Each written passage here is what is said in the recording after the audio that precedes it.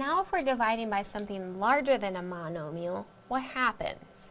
So when dividing polynomials by polynomials, it involves long division, just like what you did with arithmetic. If you have a really long number like 30,000, dividing it by 50, you can do the longhand and see how you get there. So we're going to go back to that, but now with polynomials. So the first example, we want to divide x squared plus 5x plus 6 by x plus 2. So we're dividing trinomial by a binomial. So we always take the first one, it goes on the inside of our long division line.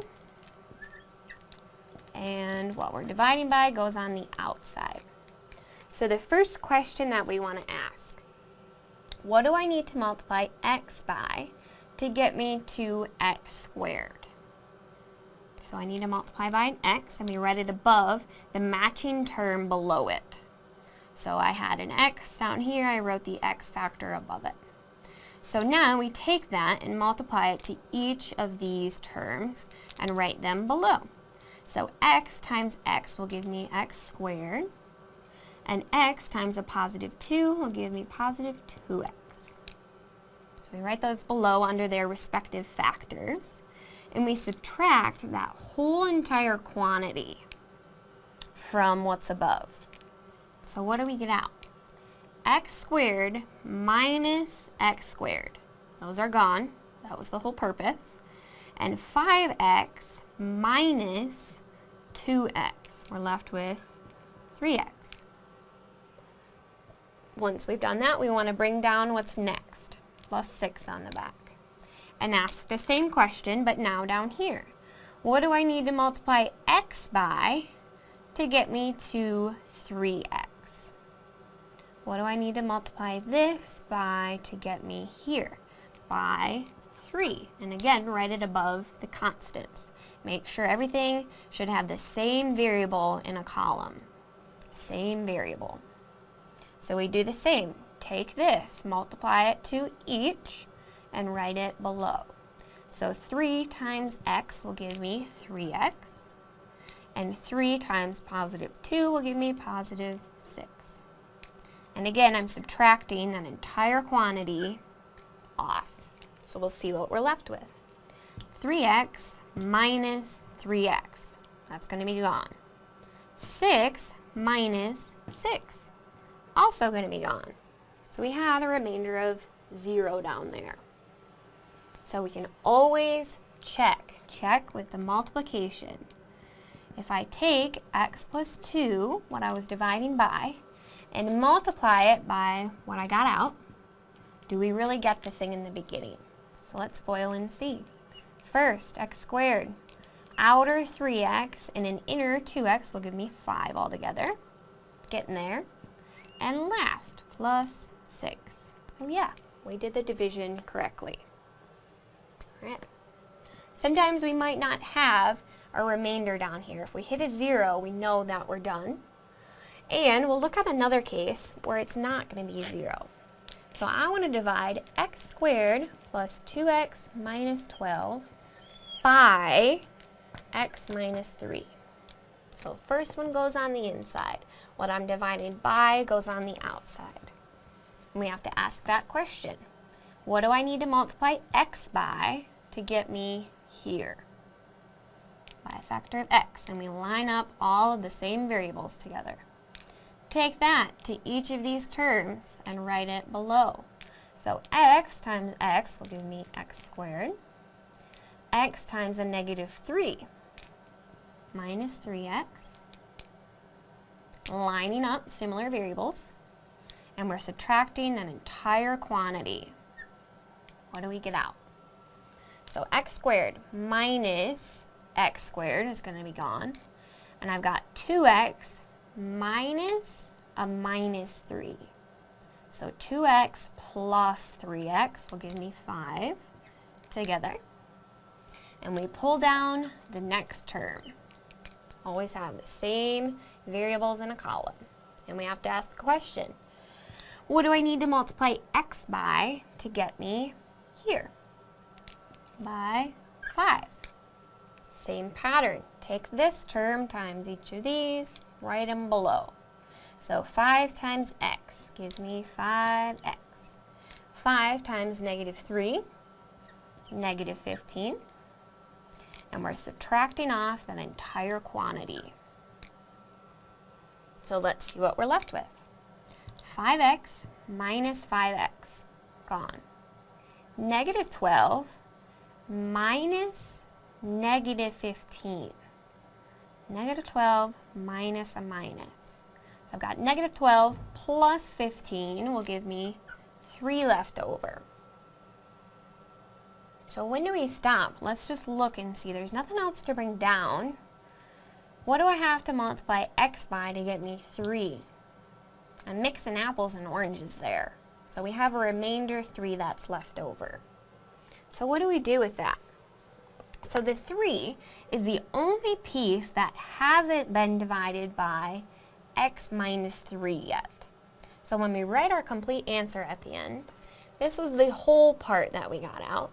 But what's left over? 3, and he still needed to be divided by x minus 3. Since he hasn't been divided yet, we need to write that remainder as such. So in the end, that's our answer. X plus 5 plus 3 over x minus 3. But how do we check that funny case? Okay, so we behave the same, but the remainder on the end, we're just adding at the end.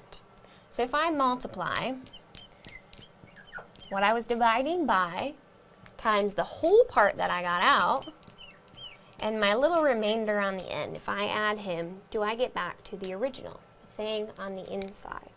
So let's see. First, I'll have x squared, outer 5x, inner minus 3x, last minus 15, and my remainder was 3.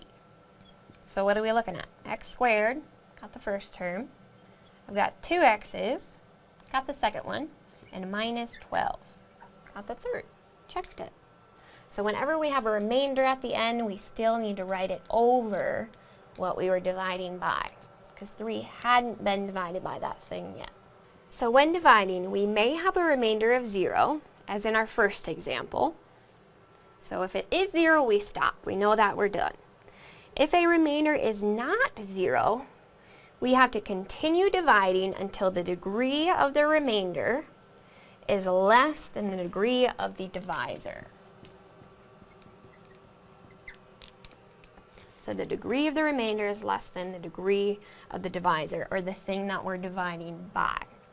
So in the last example, what was the degree of our remainder? My remainder was 3. And what is its degree? Degree 0. And the divisor of that problem, the thing we were dividing by, was x minus 3. And the degree of that polynomial was what? Degree 1. So our remainder had a lower degree, so we knew to stop right there.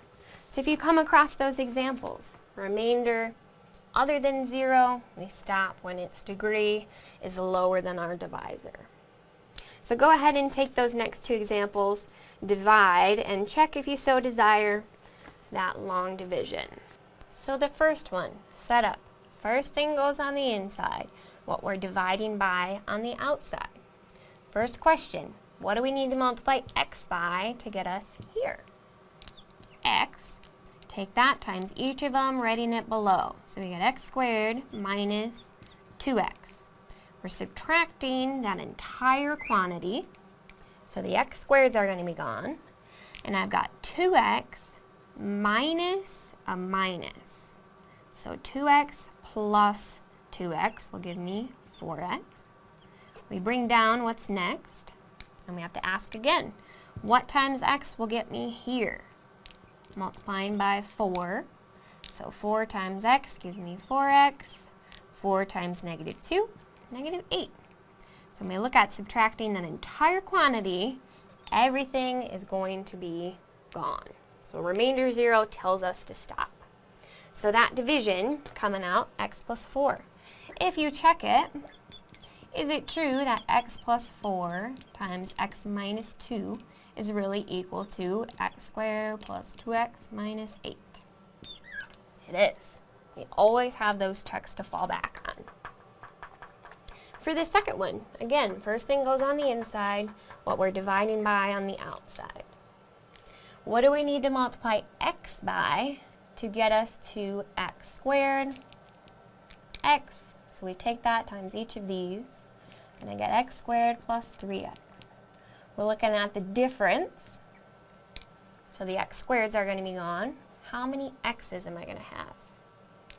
4. And we bring down what's next. So we got to ask, what times x will give me 4x plus 4? 4 times x gives me 4x. 4 times 3 gives me 12. Subtracting off that entire quantity, 4 x's are going to be gone, and I'm looking at 10 minus 12, negative 2. And do we stop there? My degree of my remainder is 0, degree of the divisor is 1, so we stop. So to finish off, I've got negative 2, and it still needs to be divided by x plus 3. And we can check. My whole part that I was dividing and the whole part of what we got out, if I subtract off my remainder, is it equal to x squared plus 7x plus 10? It is.